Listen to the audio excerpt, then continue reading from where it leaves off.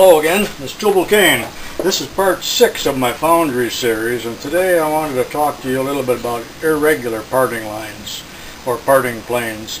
Now this is a flat back pattern here. It's a split pattern, a two-piece pattern, but nevertheless it's flat. That is, this is a flat plane.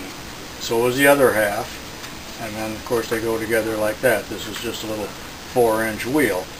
Now an irregular parting line would be something like this, where we have a curve, or if there's an offset or a step, something like that, that's said to be an irregular parting line. Now these little aluminum cover plates are actually off of a Maytag engine. This is the flywheel off of an old Maytag engine, and it's a compound curve. That is, it's curved one way and it's also curved this way. So these fit on there like this.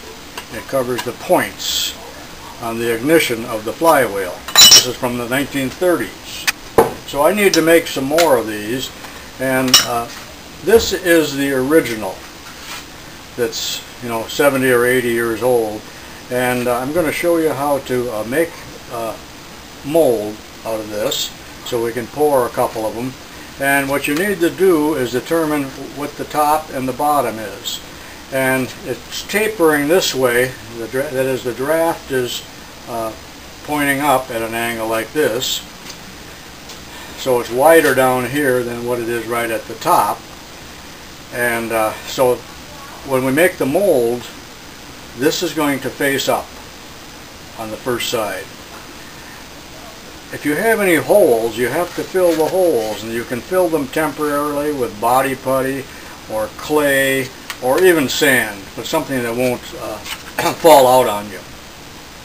We'll do 2 of these at the same time, and what we're going to do is ram up the sand on one side, and then when we turn the mold over, we're going to take a spoon and we're going to part it down. We call that parting it down, and that's the only thing that's really different than any other castings or that we have made, or any molds that we have made. So I will meet you at the molding bench presently.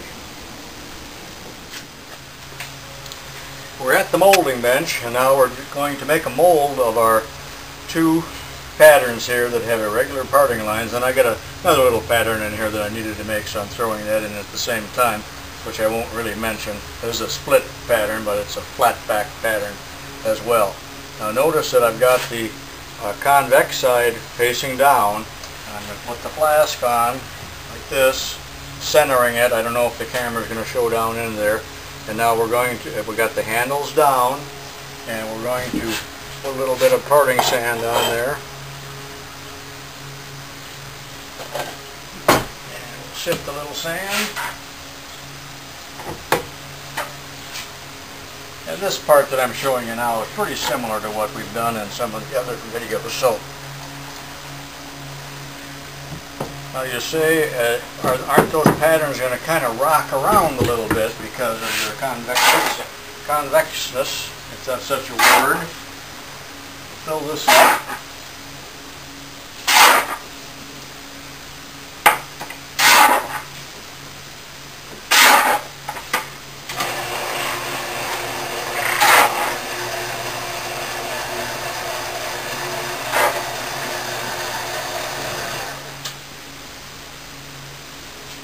Now when you ram this, you need to kind of ram it gently initially so you don't move those patterns around.